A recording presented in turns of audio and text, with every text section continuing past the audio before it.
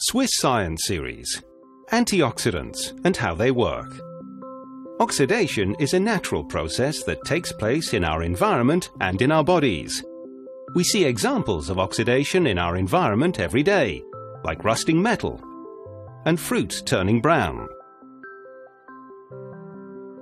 Oxidation in our bodies can be caused by free radicals. Free radicals are unstable molecules and are more reactive than other molecules. When our bodies are working well, the concentration of free radicals is kept in balance by our antioxidant defenses. An unbalanced level of free radicals is called oxidative stress.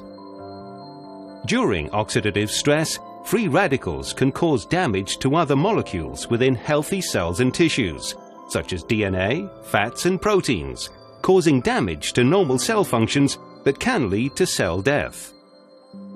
Many aspects of modern living, such as diet, alcohol, pollution, medications, sun exposure and smoking, can all increase oxidative stress. During oxidative stress, the body requires higher levels of antioxidants.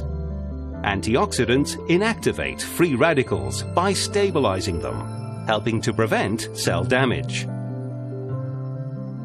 Antioxidants like vitamins C and E, selenium, zinc, and bioflavonoids can be obtained through diet or food supplements. It is important to ensure we get enough antioxidants to help keep free radicals in balance to help prevent oxidative stress.